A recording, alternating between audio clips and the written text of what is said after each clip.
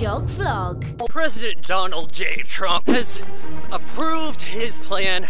I think he was calling this the American Healthcare Act. I might be wrong. It's the replacement for Obamacare. Remember, he said he's going to repeal and replace, and he has done that. Oh, but this really starts to highlight just how indoctrinated and crybaby liberals have gotten in this country. They're crying about Obamacare getting replaced. There's only really one difference, folks. Everything's the same, except there's no penalty for not paying into it. What does this do? Well, it's amazing how when people are obligated to buy something, it gets really expensive.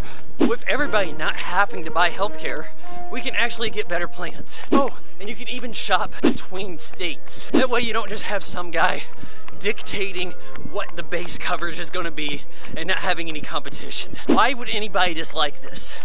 Oh, because your guy didn't come up with the idea first. Like, comment, share, follow, subscribe. Vaughan Jog Vlog is made possible by your support on Patreon.